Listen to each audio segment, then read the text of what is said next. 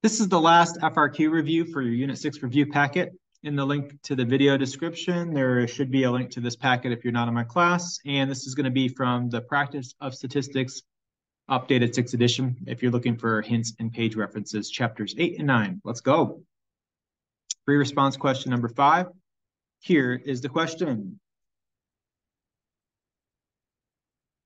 A recent report stated that less than 35% of the adult residents in a certain city will be able to pass a physical fitness test.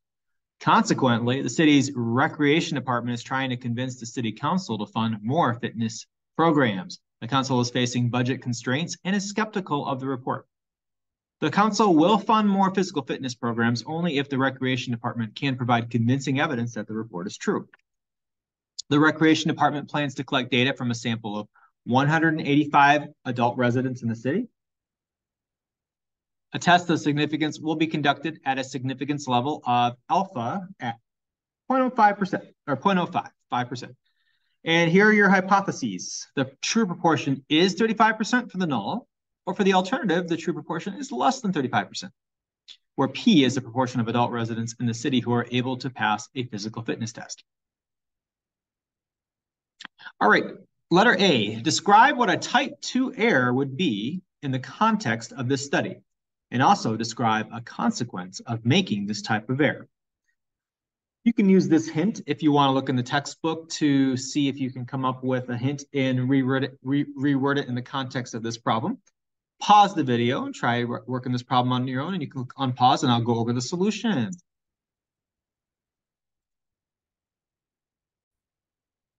Okay, in this study, any type 2 error is when you fail to reject the null when the null is actually false. So we fail to reject the null, but the null is actually false, meaning that in this study, we fail to reject that 35% of residents could pass the fitness test, when in reality, that's actually true. Less than 35% are able to pass the test. Now, the result on that is we could have less physical fitness programs as a consequence being funded by the city council, which could lead to lower physical fitness levels. That's just one example, but that would be how we could describe a consequence in the context of this problem.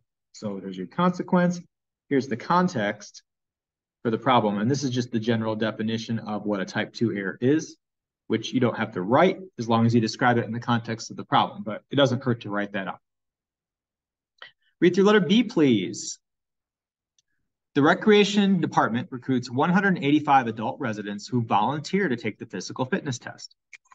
The test is passed by 77 of the 185 volunteers, resulting in a p-value of 0.97 for the hypothesis stated above. If it was reasonable to conduct a test of significance for the hypotheses stated above using the data collected from the 185 volunteers, what would the p-value of 0.97 lead you to conclude? Pause the video and try that one on your own. You can unpause it and we'll go over the solution. Okay, in this problem here, 0.97 is our p-value. That's awfully high. So obviously in this problem here, we'd want to fail to reject the null. It's way higher than our alpha level. So we just do not have convincing evidence that the proportion of residents who pass the fitness test is less than 35%. So the p-value was already provided to us. We weren't having to calculate that to run the test. We just want to interpret what that means. So this would be on our problem, the conclude part of a state plan to conclude. All right, read through part C. Describe the primary flaw in the study described in part B and explain why it is a concern. And you can find a hint on page 600 to 601 if you need it from your textbook. Pause the video and try it on your own. In this problem, the primary flaw in the study is the lack of random sampling. If you look up here, it says adult residents who volunteer. Now, people who volunteer for something might be inclined to want to do that. So volunteers likely sign up, might be more physically inclined from the onset. And therefore, it may be possible that the study overestimates the true proportion who would pass the test. So volunteers, you can't make an inference to a larger population. So this is the primary flaw in the study. Hopefully that was helpful. That was our number 5, FRQ. The next video, we'll go over the multiple choice questions. Thanks for watching.